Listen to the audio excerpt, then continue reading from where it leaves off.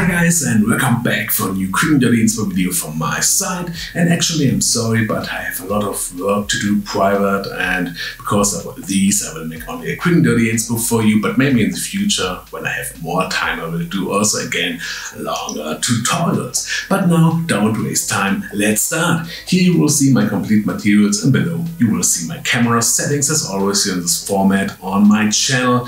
My setup is very simple. You need only a drill from a drill tool and you have to place it on a mirror that you get cool reflections of the drill, and then you have to place RGB lights around your drill and make some pictures from the side here, and that's all. So very simple and you get a cool effect, and I think we will see us in my next tutorial here on my channel. Now I wish you a lot of fun with my results. Ciao!